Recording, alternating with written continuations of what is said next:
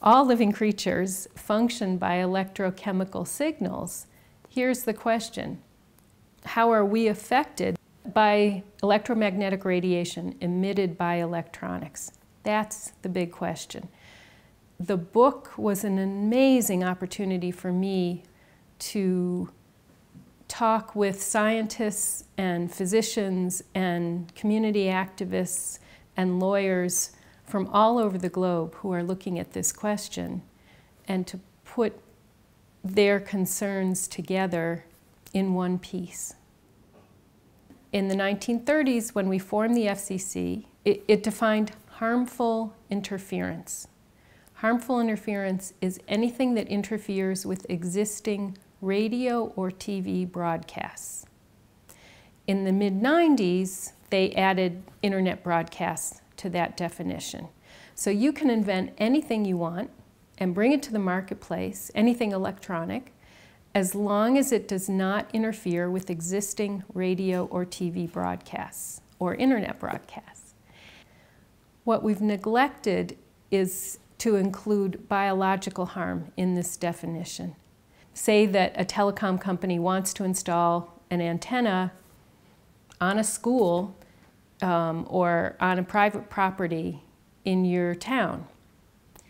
If your city councilors, if it is believed that your city councilors deny that permit because of health concerns or environmental concerns for your community, the telecom company can sue your town. The first time, perhaps, that people really started recognizing that living creatures could be affected by electronics, in 1958, the first cardiac pacemaker was installed in a person. And over the next 10 years, people with pacemakers would go to restaurants, for example, and if there was a microwave oven on the other side of that wall, their cardiac pacemaker would shut off. And people complained about this a lot. And then finally in 1971, the FDA made a rule that said that restaurants had to post a sign that said there was a microwave oven on the other side of the wall. That was perhaps one of the first demonstrations of interference from one electronic device, a microwave oven, to another electronic device, a cardiac pacemaker.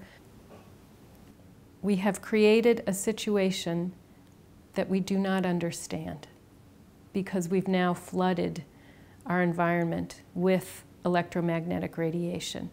My desire is for many people to join this discussion that the book has initiated and say, okay, here are the questions I've got, here are the things I don't understand, here's what I'd like to know more about.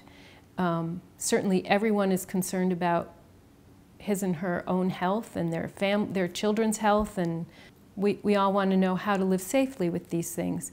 And that means, in the name of Rachel Carson, really, that we need to invite humility to join us in this discussion, in our asking questions. What do we do? Not understanding fully what we've created.